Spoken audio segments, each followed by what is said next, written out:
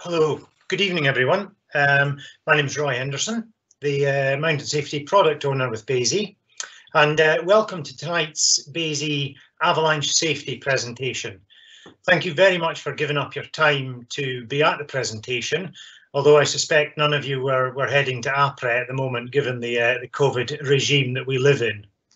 I do hope, pertinent to that you are all safe and well. And it's wonderful to see so many people at the talk tonight. We plan to take about an hour to go through things, and at strategic times during the talk we'll pause for questions. Some questions can be answered just by me typing during the talk, and others we'll pause and answer in this format where you can see me. The bulk of the actual talk will be delivered by Andy Townsend. Andy delivers courses for BASI, is an international mountain guide, and very, very nearly a BASI Level 3 ISIA. Andy is currently doing quite a lot of work with the Scottish Avalanche Information Service, and we've got some fantastic conditions here in Scotland, albeit it was about -15 this morning when I clicked on my touring skis. But so Andy will be delivering the bulk of the talk. I'll be coming in with questions and monitoring that side of things. The talk is aimed at educating you, the listener, with regards to avalanche safety. The talk is aimed, the idea is that we'll give information and tips and help at all levels and all disciplines. We appreciate that some of you may know a fair bit already, and some of you may be coming at this knowing very little.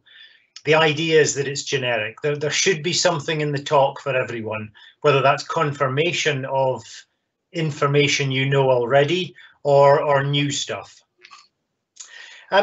Please remember as well that avalanche forecasting is very like weather forecasting. It's not an exact science. The meteorologists quite often get it wrong, and indeed avalanche forecasting is very difficult to get 100% all of the time.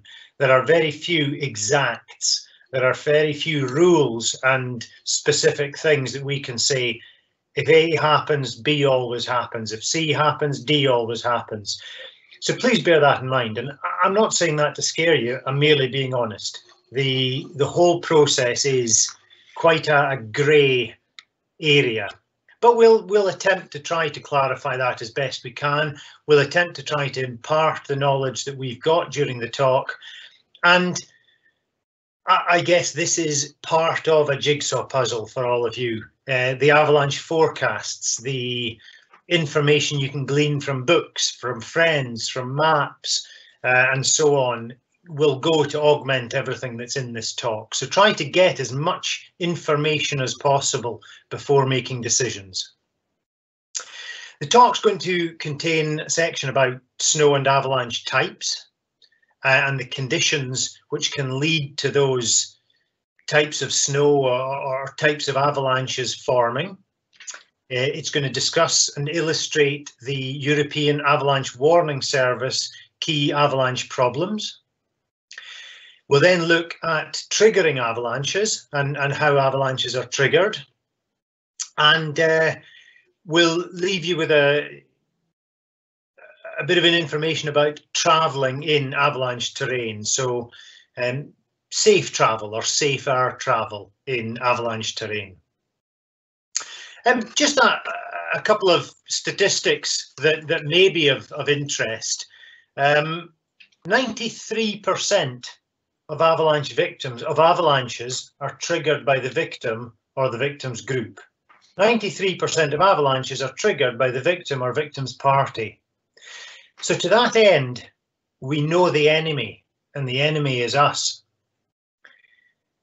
Our chances of survival if buried in an avalanche reduce significantly by up to 80% in the first 15 minutes.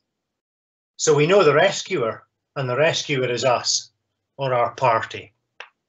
Anyway, on that note, I'll hand across to Andy, who will start the talk and the presentation, and I will appear at some stage later to answer questions. Enjoy. Great, thank you, Roy. Welcome to talk. We're going to chat a little bit about snow and avalanches, as Roy said. I'm going to make a confession and an apology. I have lots of photos of people skiing and avalanches taken whilst I work on a pair of skis. I am lacking snowboard photos. So my New Year's resolution is that I'm going to go ski with more snowboarders to take more pictures so I can have a balanced photo library. And if folk have really good photos of avalanches and snowboarders, please, I would love to get hold of those and I can use them in the talk. We are talking about snow, and you know, I've been geeking out over snow for a long time. I'm not very good at anything else, but I am quite good at geeking out and knowing lots of snow-related facts. But I guess one of the things we should have in the back of our mind is that as the human race, we've spent more money making cars go faster than we have studying snow, or a substance that dominates almost half of our year. For us as ski instructors and snowboarding instructors, it's the key thing. You know, without it, we can't do our job. But you know, when you look at this photo and you see one of BASI's trainer, mountain safety trainers, Kenny Grant, having some nice turns through some light, fluffy powder, you don't see any of the dangers. You don't see any of the mechanics or the physics that are going on underneath that surface. And in this, snow is the most amazing material on the planet. It's water, but it's not just water. It's within that snowpack. Now there are solids, there is vapor, and there is liquid. It is material in all three states, all at the same time, all below freezing. There is no other substance on the planet that can do stuff like that. And it's that complexity that makes avalanches so difficult to predict, to understand, and ultimately to avoid. There are four main classifications of avalanche, and I guess, like all frontier sciences, every country has its own experts, and every one of those experts likes to argue with other experts from other countries about their particular type of snow. But what we can agree on around the world is that there are these four main classifications of avalanche. If we start, we're not going to start in any logical order. There have been, and there will always be, powder cloud avalanches. They are very rare. However, this winter, I know in the Alps, we've seen quite a few of them. If we go back in history to some major events like the avalanche at Montrock in 1999 and Galtur in Austria, it was powder cloud avalanches that destroyed villages, ripped houses out of their foundations. And it wasn't necessarily the snow that was doing that, it was the air blast that the snow created by coming down the mountains incredibly fast. But we see those very, very rarely. What we see a lot more of are loose snow avalanches and wet snow avalanches, and the one that will be the main problem for us as skiers and snowboarders is the slab avalanche. If you're going to concentrate on one aspect, it's the slab avalanche, because as Roy said, you know, with 93% of victims triggering their own or being triggered by their friends, almost all of those will be in some form of slab avalanche. Loose snow avalanches, you can describe those as sloughs. Slough is quite a casual term. A slough is an avalanche. Let's be open and honest and say we're managing the avalanche on that slope. We're not managing a slough, we're managing the avalanche. A loose snow avalanche can be dry, it can be wet. In later spring, we're obviously going to see the wet snow avalanches. They're slightly slower moving, and they travel a lot further than people think. But again, we come back to the slab avalanche, and we can have wet slab, we can have dry slab, we can have old slab, new slab. It can be soft slab, or like this current wind slab we have in Scotland, it's actually so hard you can't put a probe through it. But when you dig into it or dig underneath it, it's sat on a bed of faceted grain, so it's lethal. But at the moment, it's so dense, it's bridging the problem. We're very lucky in Britain and in the Alps that we're still part of the European Avalanche Warning Services Group. And this is a body that is trying to keep and standardize avalanche terminology, avalanche forecasting, avalanche prediction, and avalanche management. And they're doing that across most of Europe, so that as Brits, we travel and we're avalanche tourists. So being able to travel from the UK to France, Switzerland, Italy, Austria, or wherever, we will see a standardized avalanche forecast and explanation. And that's what we have here. We have 5 key avalanche problems, and these have been agreed by all the contributing nations of the EAWS. And what we're going to do now is we're just going to go through these 5 key avalanche problems and have a little look and a chat about the unique properties of each of them. Now, before I go any further, I'm actually going to go through 6 key avalanche problems. The European Avalanche Warning Service has only 5, but the UK and Canada add a 6th, which is cornices. So we're going to look at that.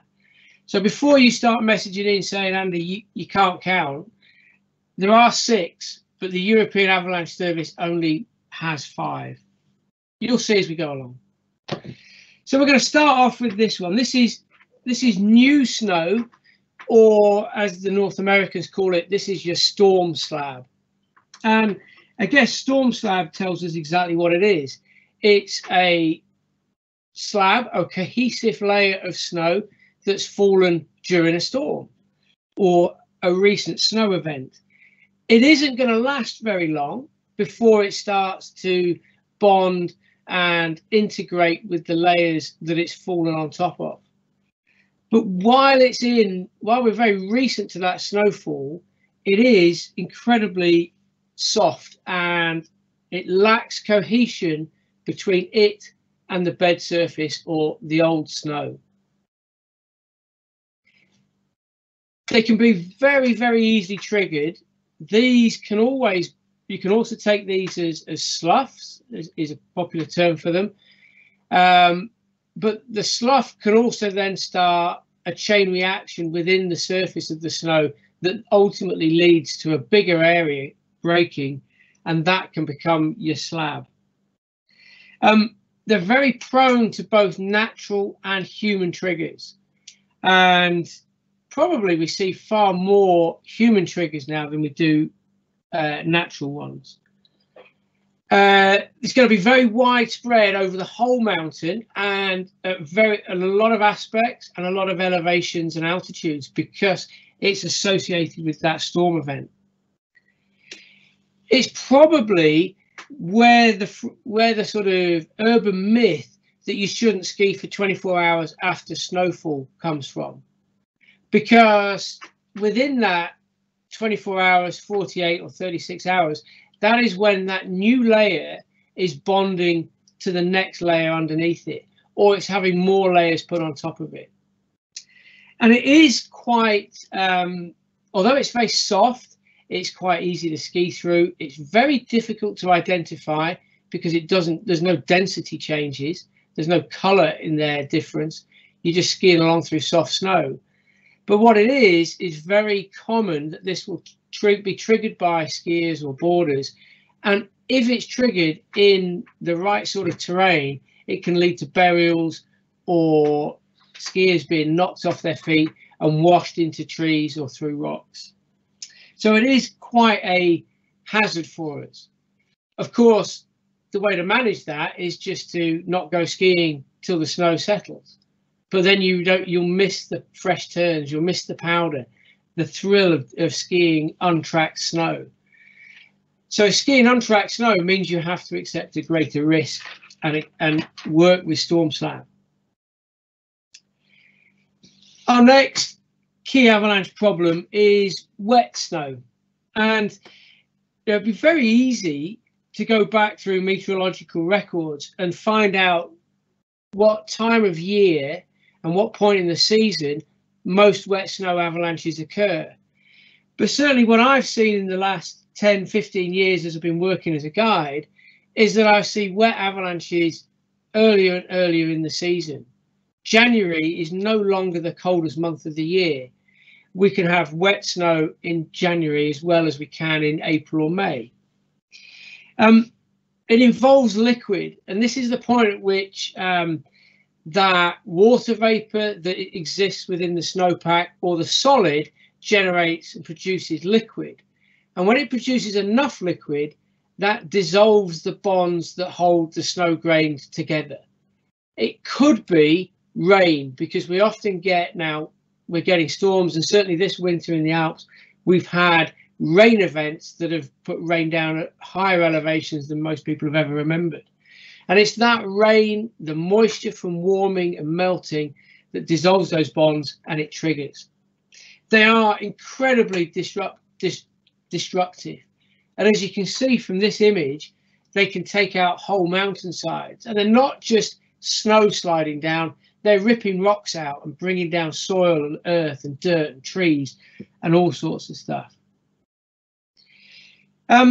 These are mainly natural triggered events, although obviously this is one that was triggered by a skier, and the skier just caught this wet, soggy snow at the right point, at the right steepness, and caused a little bit of a slide. Now, maybe this slide isn't big enough to be thought of as dangerous or fatal, but it is enough to break your legs. It is enough to trap you and bury you in the snow. And this stuff is so wet and so dense that your survival rate is less than that 15 minutes that Roy mentioned right back at the beginning. The good news is that they are predictable. If you travel early in the day, you're most likely to avoid the strong daytime temperature increase that is often the trigger for these avalanches. Having said that, there are, of course, exceptions to the rule, and they can start at any time, at any point in the day. They will travel on very low angles. Norway has documented wet snow avalanches traveling on 1 degree slopes, barely perceivable as actually having a slope, but the material pushes itself along, and more material is brought in, produces more momentum, more inertia, and it keeps traveling. So these are incredibly destructive, and also not very good to skin across or ski across, as you can see. Our next avalanche problem is what is sort of, it's quite a nice name. These are glide cracks. The Germans have a much more vigorous name for this. It is essentially, it's the whole snowpack leaving the hillside behind. As the snowpack warms and cools through the season, it gets more and more dense. The layers become more and more uniform. And at some point, the weight of the snowpack overpowers the friction of the bed surface that it's sat on. And, it's a common held belief that grassy slopes, meadows, pastures are going to produce glide cracks. They do. But you can also produce glide cracks on melt freeze layers within the snowpack. So they're not just full depth avalanches. And 10 years ago we would tell you that glide crack avalanches were a springtime phenomenon, and that was it. You didn't have to worry about them in January. But when you look at this photo from Austria, the valley is in full depth winter. There's snow in the fields. There shouldn't, in springtime, there wouldn't be snow in those fields. And here we have full depth avalanches generating and building themselves. You can see how the whole slab is starting to move. January last year, if any of you were around Val d'Isère, they had a glide crack avalanche that threatened one of the nice beginner runs in Val d'Isère, and they ended up bringing the firemen in to pump water into these cracks in order to try to trigger the slope and get it off, because explosives wouldn't do that. When do they go? We don't know. What are the triggers? Almost certainly natural. A human's weight on there might not be enough to trigger it, or it might be enough to trigger it. We just don't know. And the Swiss government consider these such a problem that they've asked the Swiss Avalanche Foundation to research them, and they've given them 200 million Swiss francs in order to run a study on glide cracks, because we know so little about the triggering mechanisms of them. We're going to come on to, like I said, slabs are the ones that we need to be most interested in. Persistent weak layers, and this is what Scotland currently has. More like a phrase you'd hear from the Alps, but currently Scotland has a very persistent weak layer that is causing some concern. It is, as it says, it is a weak layer within the snowpack. But I want you to imagine or think that weak layer is not that weak, because it can support an awful lot of snow on top of it. It can support up to meters and meters of it. What it is a very vulnerable layer, to additional loading or some form of shock load is really the key to it. It's most commonly associated with faceted grains. That's the square shapes you see on the avalanche reports. And we can go as far as to say it's within Europe, it's most commonly associated with depth hoar, buried depth hoar, buried surface hoar, or the French call them gobelet crystals. They're very beautiful, very pretty, and they're like champagne glasses. They're very strong till you knock them or impact them, and then they break and fail. These layers exist within the snow, and they are changing.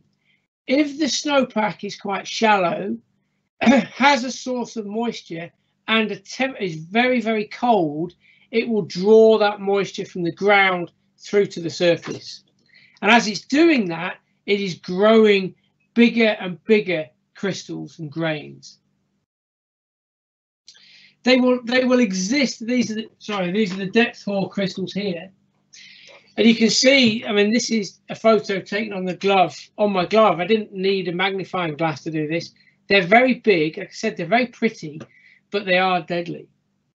They can exist in the snowpack through melt-freeze cycles with almost no change, which makes them incredibly resistant and hardy. And therefore, the persistent weak layer is a long-term problem. You often get these in early season, and they will remain buried until the right trigger. Now, this isn't my photo. I got this from a colleague. You can see how well skied those slopes are. You can see a piste, and yet there's a slab has broken out on a very, very smooth bed surface. Now, we don't know where the trigger was for this. I don't know the history of it, and I don't even know where this is. But just its proximity to a piste and the amount of snowboard ski traffic over the surface of it would lead me to believe that was a stable slope. And underneath, maybe a meter, maybe 2 meters down, was this weak, persistent layer. And when the optimum conditions for its failure happened, this is what it produced. So these are almost certainly always triggered by humans. Could potentially be triggered by cornice collapse, but not very often. We next come on to probably the most Scottish problem we have, which is wind drifted snow. Yes, you get winds in the Alps, and yes, you get wind slab, but you don't get winds like we do in Scotland. Ours are much more ferocious than yours, and the sheer quantity of snow that can be moved in no time at all is gobsmacking. This avalanche, 12 hours or 24 hours before this photo was taken, there was almost no snow on this slope. And in 24 hours, it took all the snow from the Cairngorm Plateau and basically piled it up onto this slope. And when this triggered, it definitely caught the two skiers that triggered it by surprise. They weren't buried, they weren't carried very far, but you can see how dense those slabby blocks are. It is good. Nature is quite quite kind to us with wind slab, in that it gives us clues. Often we will see these sort of cracks. You'll often hear things like whoomping as the snowpack settles, as that wind slab cracks. And where the wind has taken the snow from will have lots of surface texture. So this sort of sastrugi that you'll see in the Norwegian fells is what you'll get on the mountains as well. And that's the snow eroding it, just like a tide traveling over a beach moves the sand grains. The wind behaves just like a fluid, picks up those grains and transports them, packs them into the sheltered slopes, and leads to some very big slabs. And these big slabs can be triggered both by humans and naturally. So they're probably the hardest to recognize, apart from when you see these clues. You look at this slab here. This is above Zinal in Switzerland. There's lots of clues to the existence of this wind slab. The ridge on the right hand side of the image is scoured and rocky. There's a wind lip. There's some very smooth snow and some very textured snow.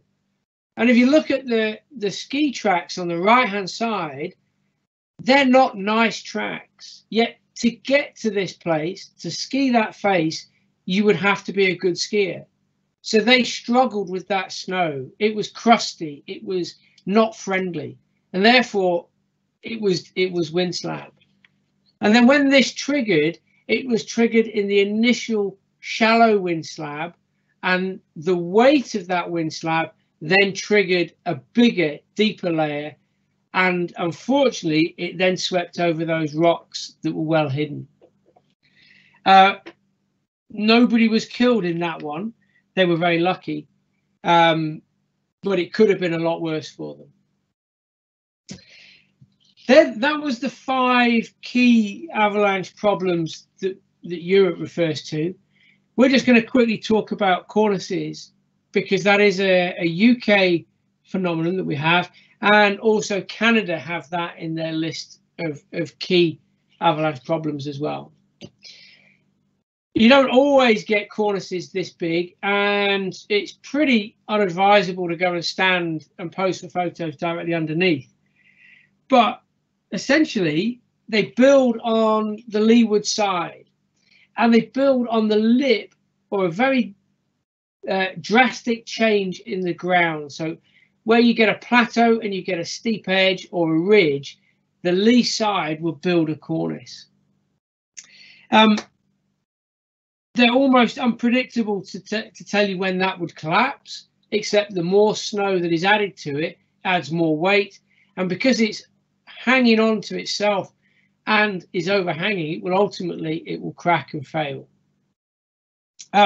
It could be a human presence that triggers them, or worst case for us as travelers or tourists in the mountains is that when the weather's bad or the light is flat, we can't see them and we might ski off them. Of course, you might decide to ski off them, which is good sport in Scotland, and it definitely makes good photos. But what you need to be aware of is that where you see a cornice, there will be a scarp slope, and the scarp slope is a deep pillow of wind slab that builds up underneath the cornice. So what you're going to jump off and land on is wind deposited snow. So it takes you straight back to the wind slab of the previous problem. And then we're going to stop there. And Roy, have we got any questions? So I'm assuming that everybody can see me. I hope you like that picture of me hucking that cornice there. I was quite nervous, but you know, I got there. We do have one question, which I have answered for the people asking it, but it may be worth sharing. And that was just somebody was asking if there apparently has been a layer of sand, I presume a Sahara dust storm, which quite often happens in this. It falls sometimes during the night within the snowpack, and it's pretty obvious. They were asking if that was a concern. Is that layer of sand within the snowpack, does it have the potential to be of concern? I've answered that it's very, very unlikely. The chances are that that's so thin that it doesn't have a concern. It's not a problem with regards to avalanches. If it's a thicker layer, it may be. If it was on the surface, what it may do is heat up at a different rate to the snow. Sometimes if you've ever seen a rock sitting in the snow, and it sinks into the snow during the day as the darker material reflects or absorbs the heat more than the reflective snow round about it. So that may give rise to changing conditions, but I wouldn't be concerned about the sand layer. It's a very useful tool to date the snowpack. You can tell exactly when it fell and look at the layers above it and below it and date it very precisely within the snowpack. I just wanted to add one other thing, and that was Andy left us wondering what the German word for glide cracks was. So that's a Fischmoll, or a excuse pronunciation if there are German speakers out there. A Fischmoll, a fish's mouth, and interestingly, the French call it a bouche de baleine, which is a whale's mouth. So there you go. Probably irrelevant, but I thought I would add that. No further questions at the moment, so I'll hand back to you, Andy. Thank you. Excellent. Right. So we're going to look at triggering mechanisms. So, you know, the key avalanche problems are good because we know a little bit more about the enemy. Now we want to know a little bit more about what makes the enemy work, or how it ticks. Obviously, that isn't my photo. I've gratuitously stolen that off the web, but this is an educational purpose, so there's no copyright infringement, I believe. But let's go to this photo. So, you know, avalanches need one thing to travel, and that is gravity. And gravity will increase as we steepen the slope. It's pretty simple, really. If you become a talented snowboarder or skier on 2-degree slopes, you can have a lot of fun in a lot of safety.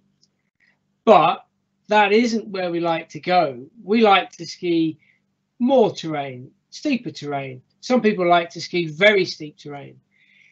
The steeper you go, the less the avalanche risk, because gravity won't allow the snow to build up to any significant level or depth. The shallower we go, the less likely for a blocky slab avalanche to have enough momentum to overpower the friction bonds and slide. Remember that wet snow avalanches can travel right down at that 1-2 degrees level. They don't care about this. Cornices will collapse off much steeper terrain. They can land on 45-degree slopes and trigger it. From a snowboard skiing point of view, then the bullseye angles that we need to be most concerned with is 30 to 45. If you're a statistician, then I believe that the last piece of research on that came out that it was 38.25 degrees is statistically the most likely angle for you to trigger an avalanche on. Basically, it's anything from 30 to 45. And as you'll see when we talk a little bit later, that is also going to change, and you need to consider not just the slope angle you're on, but the slope above you, the slope below you, and the slopes around you. The next sort of common triggering point of view are on convexities. And when you get, there is no such thing as a uniform slope or uniform snow depth. It's going to change and be varied all over the place. And where that snow is bent over a rounded terrain feature, it will be under tension. And where it's under tension is most likely where it won't have the strength within the snowpack to support an additional load. And that's most likely where it will fail. But convexities are complicated. And sometimes we look at those and they're very big, obvious plateau to slope changes, the macro scale of your navigation. But sometimes they're also micro. You can see from here where I've put lots of red arrows on, these are all convexities in one area. Some of them are very big and obvious. Some of them are actually mid-slope. And you need to constantly be evaluating your route choice. Sometimes rocks can form convexities, so it doesn't even need to be the ground or the bed surface that changes. It can be the rocks that change these things as well. And concavities, the opposite, the snow is under compression. Now that means it's unlikely to break, but it's very good at transmitting the force along the snowpack to a convexity. So essentially, we've got to be really careful about finding an area on the slope to stop. Now, obviously, skiers tend to stop on the flats. Snowboarders, you like to stop on the downward slope so you've got somewhere to stand up and get going. For snowboarders, you often end up stopping on those convexities, which is, I'm not going to say you shouldn't do that, but you need to do that with some consideration for your own safety. So when I said about additional load, and this is the key to it, I want you to imagine, as those of you that know me, how strong and muscular I am, and I'm going to get a bar and I'm going to put some weight on it, and I'm going to squat it and thrust it up and hold it above my head. I'm the snowpack and I can hold, I don't know, 80 kilos above my head. If Roy comes along and he adds another 20 kilos on each side, that's 120 kilos. My knees are going to start to buckle. Maybe they add 40 kilos on each side and I get to 160 kilos. My knees will buckle and eventually I won't be able to hold that weight up. Think of that the other way around now. We have a snowpack and we're going to put weight into it. And at some point, that snowpack will be overpowered and it will fail. As we're traveling around as a skier, then we influence our weight, our force travels into the snowpack. Now, it's not as simple as this drawing that I've done, because speed is definitely a factor. Snow density is definitely a factor. Style of the skier is definitely a factor. Bigger turns, maybe less force. Tighter old school turns, a little bit more force, falling over and taking a wipeout, a lot of force. Some of the research leads us to believe that if that skier was to do a full face plant and flick-flack down the slope, that initial impact has enough to influence 4 meters into the snowpack. Having said that, that skier is influencing to 2 meters, it's really the first meter or meter and a half is where we have the most influence. So here is my skier traveling along. There is their force, their influence, the weight traveling into the snowpack, and that white layer is a weakening within the snowpack. Now that could be wind slab, it could be a smooth bed surface, it could be the weak persistent layer. At some point, that weak layer is going to collapse, and it will collapse vertically first. There's the vertical collapse. Now that is a triggered avalanche, but it hasn't actually produced anything yet. What will happen is that vertical collapse will spread horizontally or laterally, and it will keep going, and it will keep spreading. That layer will keep collapsing till the slab can no longer support its own weight plus the weight of the group or the skier, and then it will shear vertically, and then you will have your slab sliding on that slope.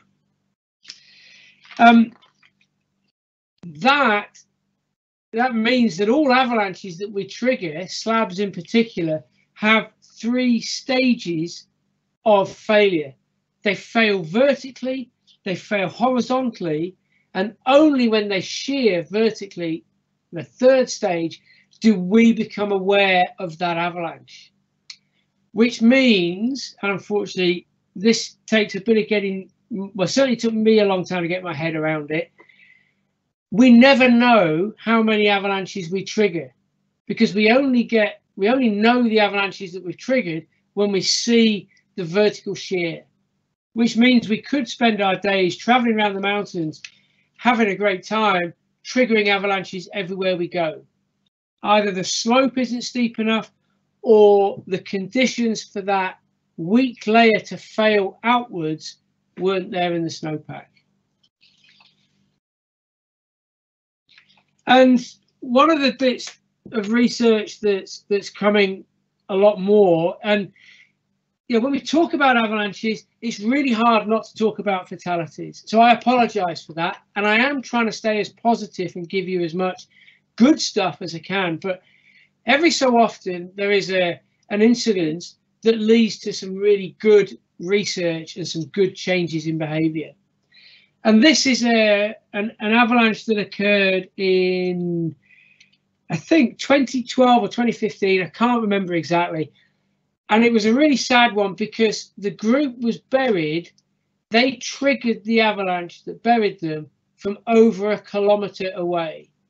So their presence in the gully or the riverbed at the bottom of this slope was enough to collapse that vertical layer, to trigger the lateral failure, and that traveled up the slope, and it then broke right at the top of the slope, produced thousands of tons of material, and that swept down into the gully and very sadly buried this group. Now, I said that when we're skiing and boarding, we're influencing 1 meter into the snowpack. Just look at that's a 3 meter avalanche probe, and it doesn't come anywhere near that slab. This is the crown wall at the top of the slab that's failed. This is in Kashmir in India, and Kashmir is famous for 2 things: huge snowfall and massive winds. So this is a massive windstorm that came in, moved and packed in 4 meters plus of snow in the leeward slopes. And when it cleared, it was human triggered in a much, much shallower part of the mountain. And that horizontal failure traveled 24 kilometers and it went around the compass 270 degrees. It was triggered on a south slope. It went through the east-facing slopes onto the north-facing slopes and produced some gargantuan amount of debris. So these are incredible destructive avalanches, but from us, the take-home message is we can trigger something at our feet, and we'll get the failure can be anywhere around us. It can go below, it can go above, it can go sideways. If you're skiing two people together, your mate might trigger an avalanche that takes you. You don't know. Right. Any questions on that, Roy?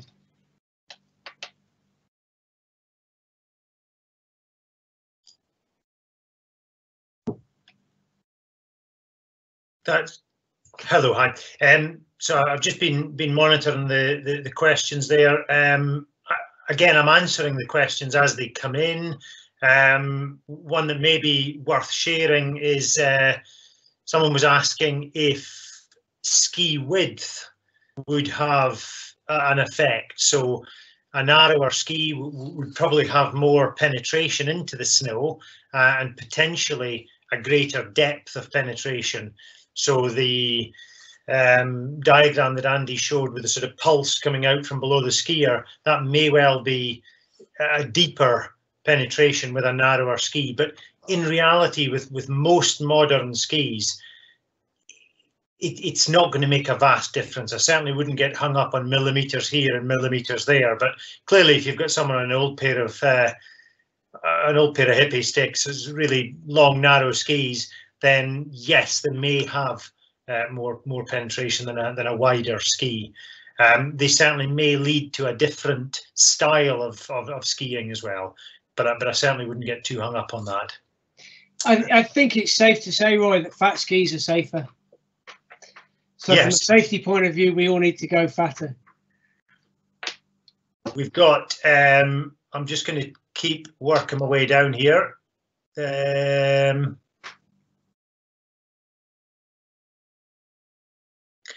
Hi, with avalanches that are triggered but do not shear, could they be dormant and trigger shear later? And can the snow recover after you're no longer putting pressure on it? Generally speaking, if we've triggered something, then it's had its moment. It's unlikely to go again. But there are so many, as I said at the start, I'm not going to say never. It may. But there would need to be some form of change in conditions for that slope to become dangerous again. Once it's been triggered, it's it's unlikely to go again. Is it better to ski in each other's tracks in a danger zone, allowing each pair of skis compresses? Yes, it is better to ski in each other's tracks. But what we quite often do, though, is one person might ski above the other just a little bit, and you can get a feel for the snow and gauge how easily that snow is cracking. There'll be some slides coming up in a bit that will show that, but how the snow might crack in front of your skis. What I would say, though, I would be less hung up on that and more spacing out. So in that example, I would space out further as a group rather than being so fixed on each other's tracks. But certainly for skinning or traversing, the same tracks works well. Andy, I'll probably have to pass this one to you. How did they identify an avalanche from 24 kilometers away? 24 kilometers long, but yeah.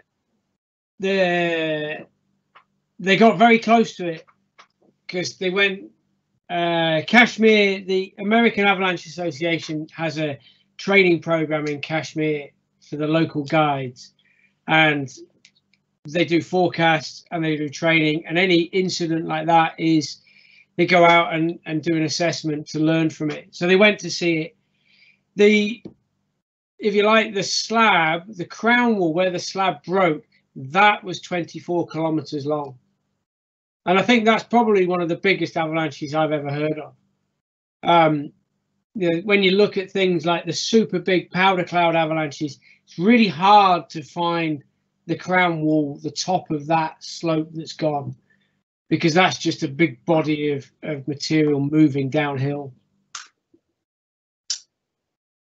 Okay, next question. Do trees not help in stabilization of wind slab?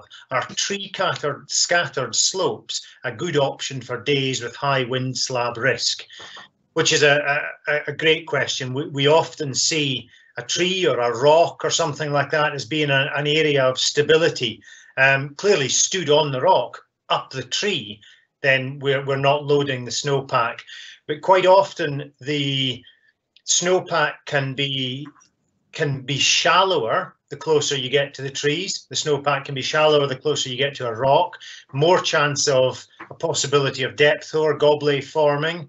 So it can provide a trigger point. So certainly being within fairly dense trees is a much safer option in a high avalanche risk, but open clearings within the trees, areas where the trees are more scattered, I would still be very wary in those conditions. Also, the trees are actually perforating the slab. You remember the slab is, you know, it's a dense cohesive unit, and it will support a lot of weight. If we put holes in it, it will support less weight. The trees, the rock sticking through a holes. And if it triggers, it will often unzip from those weak points, those holes, to the next hole. So you can certainly, sometimes you can see slabs in spaced trees and they unzip themselves along the tree line.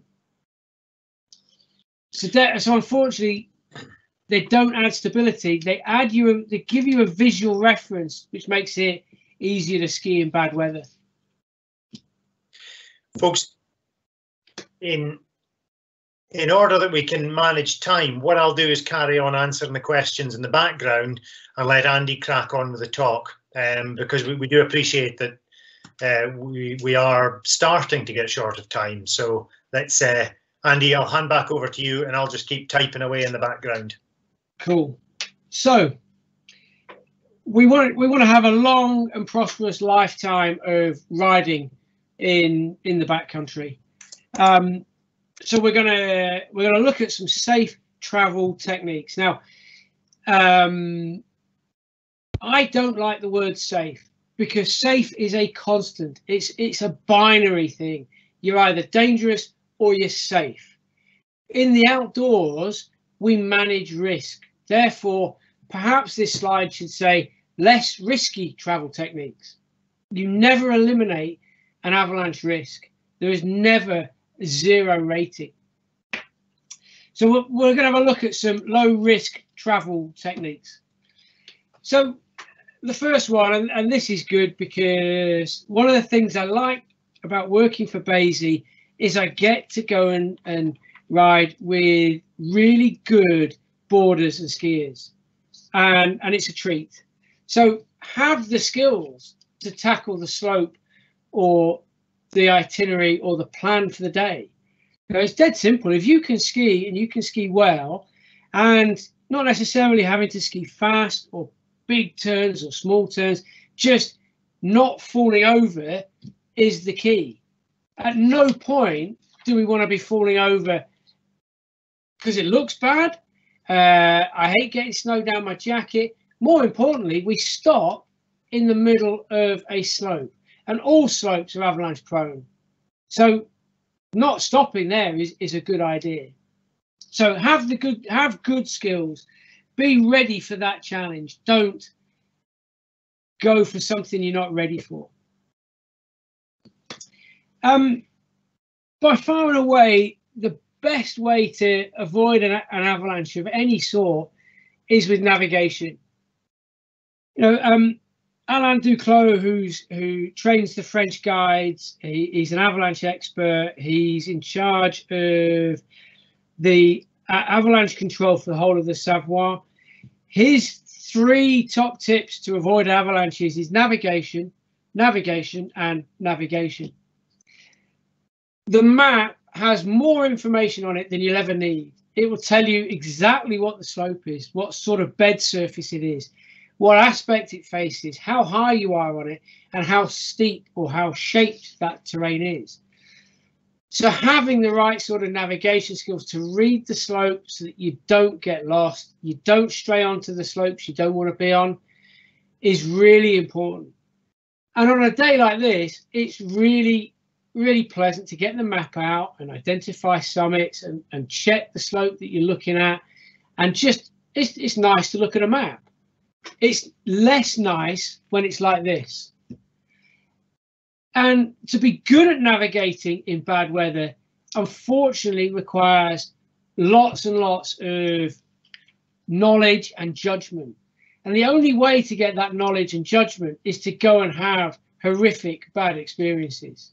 Good judgment is the product of surviving bad judgment. So you need to get out and you need to practice. And the key thing to remember is we're not doing this on foot. Everything we do, whether we're on board or skis, is going to happen quicker and faster. You're going to travel further than you think. You're going to travel in a different direction you think. We're always going to be pulled into the fall line. It's really hard to travel diagonally across the slope or horizontally across the slope. Gravity is always pulling our skis and snowboards into the fall line. So again, this needs practice and it needs strategies. There's lots of good electronic devices out there. You get apps for your phones, you get handheld devices. There's loads of really good stuff out there to help with your navigation. A key word of warning there though, everything that's electronic, everything that you own and carry with you on the hill when you're skiing or boarding that has a battery in it affects your transceiver. If it's a mobile phone, switching it off doesn't make a difference. If it's a GoPro, it will affect your transceiver's ability to receive a signal and transmit a signal. So make sure you keep all your electronic devices a minimum of 50 centimeters away from your transceiver. So if you wear your transceiver on your chest in a holster, the only place for you to put those devices is in your rucksack. Because if you put them in your trouser pockets and you get buried and folded in half, that GoPro, that mobile phone, the camera, whatever, is folded up next to your transceiver. So get everything 50 centimeters away. We're going to ride the angles. If we play the angles game, we can't eliminate the risk. We can reduce it significantly. Now, what we have here is a table, and this is not a rule. This is a bit of advice. It's a suggestion. Please do not take this away. Do not write this down and pull it out and say, oh, right, it's level 3. It's considerable today. So we're going to stick to 20 to 25 degree slopes, red run angle. This is an idea for you to take away and to think about. And it's an idea that we can use the piste angles in order to give you some sort of tool for classifying and identifying the backcountry slopes. At low risk, we can go and ski the steeper stuff. At moderate risk, we can go maybe a little bit less steep. Bear in mind that 80% of fatal avalanches occur at moderate. They don't occur in considerable and they don't occur in high. 80% of them happen at that moderate level. So even though I'm saying, yes, 30 to 35 black run level, that would be an appropriate type of run. It needs to be managed carefully because there's still a risk of an avalanche. So I like to always in my mind go through the 3 watts. 3 is the magic number, as we all know. So having 3 things to constantly think about while you're traveling around. What is happening under my feet? And I can tell what's happening under my feet by just whipping out my avalanche probe and pushing it into the snow. I can feel the layers. If they start off soft and slowly get harder, that's a good thing. That's a well-structured, cohesive snowpack. If they start off hard and get softer, or they start off firm and your probe suddenly shoots away from you as you push it in, that is a bad sign. That's a sign that there's a snowpack hanging on an unknown or a weak persistent layer. So if I know what is under my feet, I can modify my ski or riding style to suit that. If I'm pretty confident about the snow, then jumping on stuff, jumping off cornices, skiing aggressively. If I'm less confident, go for the shallow slopes, obviously, but also modify your ski style and make sure you don't fall over. The second and third what is very simple. It's what is above you and what is below you. If I'm skiing along or riding along and there's big cornices above me and they're in the sun, then expect some debris to come falling down. I've also put on there who is above you and who is below you. We are as likely, as Roy said, to have an avalanche triggered by somebody in our group, but that's not always the case. You might be deciding to ski somewhere and you see some erratic behavior from another group that's unconnected with you. The most sensible thing to do there is to let them go. Let the avalanche poodles go ahead. Get them out the way. Don't let them come anywhere near you. If you need to, be aggressive and shout at them. Nothing better than a good slanging match on a powder day. It's going to happen anyway, so you may as well be the instigator.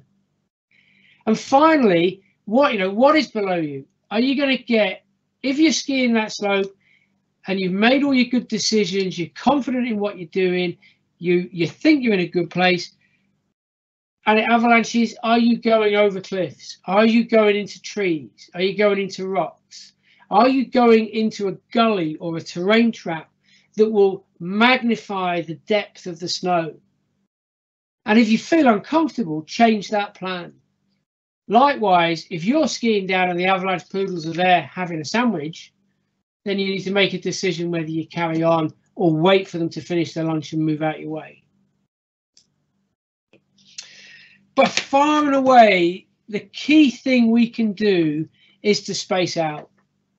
Now, we space out in ascent, we space out in descent, and we space out more than we think we should, more than as humans we're comfortable with. You know, skiing and boarding, it's a sociable sport. Riding a slope in good powder with your mate is one of the key enjoyments of life. But that mate needs to be far enough away that you're not putting two persons additional load into the snowpack. You're only putting one in. It also means that your rescuers, your buddy, is less likely to be caught in the avalanche that you trigger. So space out. And I've suggested 100 meters plus, but you're going to space out to what you feel comfortable spacing out. If you're scared, space out massively.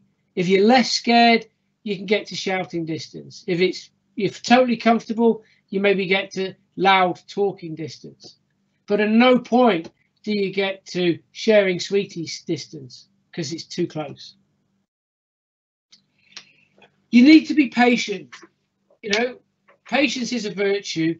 You need to wait your turn.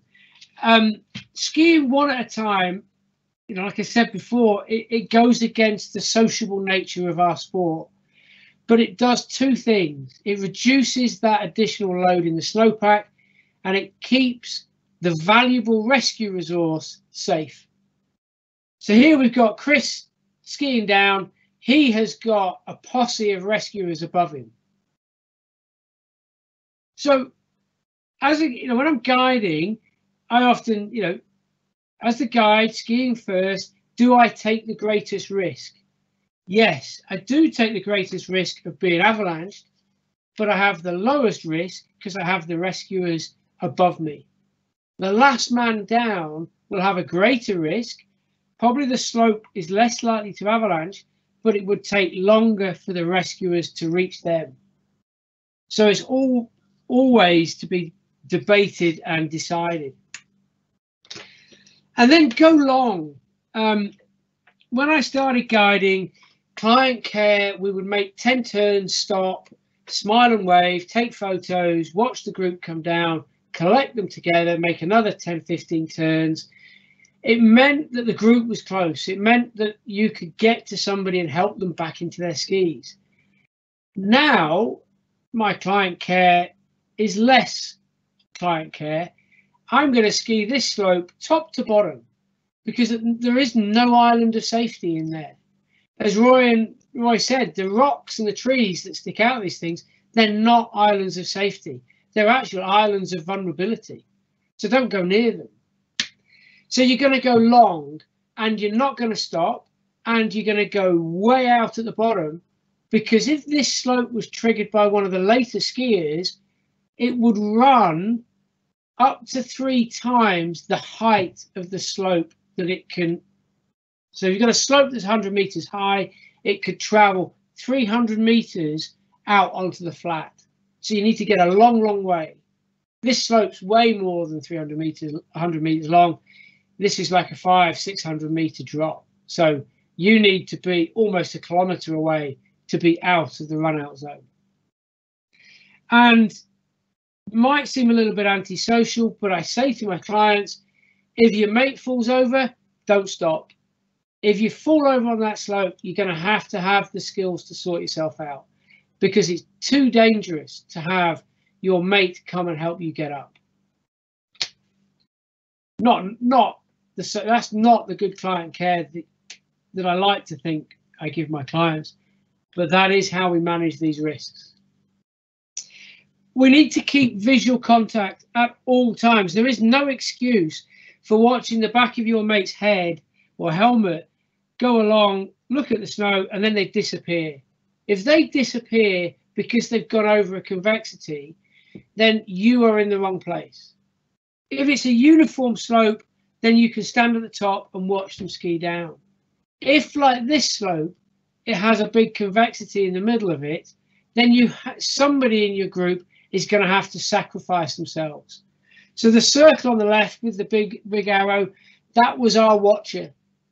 We drew straws. We sent her off there. She stood on that promontory.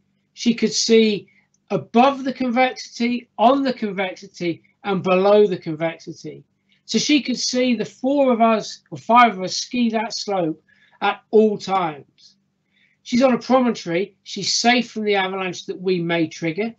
So she's a valuable rescue resource. If you lose sight of somebody, it's an unforgivable sin. There is no coming back from that. So we come on to communication. Now, yes, that does mean we need to make a plan and we need to talk about it, but it actually comes down to something much more intrinsic than that. It is about who we are as individuals and how we feel on that day. If you agree to go on a ski tour, to ski a run, but you don't feel 100%, you've not got your A game. You went to the après the night before and it was an après and you drank more than you felt comfortable with. You've got a bit of a hangover. You need to communicate that to the group, because that makes you, A, you're going to ski badly, and B, you're not an effective rescuer. You might be ill. You might be scared. You might feel that you haven't got the skill set to cope with the proposed run that your group, your friends are trying to get you to ride down. That communication, it's difficult to do in a peer group. It's really difficult to do in a led or a guided group, but it's essential, because we need to ski and ride slopes that are fit for the group as the whole, therefore the lowest common denominator, not the highest. And that ability to talk and discuss, do you know, I don't feel right today. I've got a funny feeling about the snowpack. Yes, so do I. I'm not being a wimp. I'm not being a chicken. I'm expressing my concerns in an honest and unbiased way. That is, most avalanche experts agree, the best way for us to survive in avalanche terrain. And one of the ways we can do that is with a checklist. So we're going to make a plan. You plan the night before. You find the information out. You find the weather. You find the avalanche conditions out. You make a plan that suits the information you've gathered. Don't make a plan to ski the Col de Froude and then find the weather that allows you to do that, because you'll be lured into skiing something you shouldn't. Find the weather, find the information, make the plan that fits. Go as far with your group that you're going to ski with or ride with to decide the aspects of the mountain you're prepared to ski on or not ski on, the elevations that you're going to go on, the angles that you go on. Make a checklist and agree to it. I can remember when I was doing some guide CPD training, we had an avalanche planning session. We were skiing. We said we would not ski northwest slopes above 2,000 meters because they were in the bullseye for an avalanche. We skied out. We saw some guys skiing northwest slope. It looked amazing. We ummed and erred about jumping in, but it was our checklist that we made that stopped us going in. Just because that group had done it and looked like they had a nice time didn't change the fact that we'd identified that slope as being vulnerable to avalanche. So having that checklist and sticking to it is by far and away the most powerful tool we have for low risk travel. And I'm going to stop, and if you've got any more questions, that's good. And I think I've ranted enough, and looking at the time, we're a little bit over, but not hideously. Roy?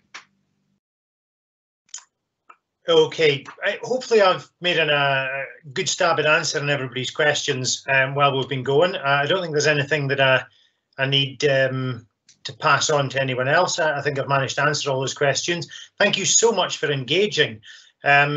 It's been amazing to see the number of attendees went up to over 100, and it hasn't actually dipped much below that. So I think that's a good sign. People are not leaving.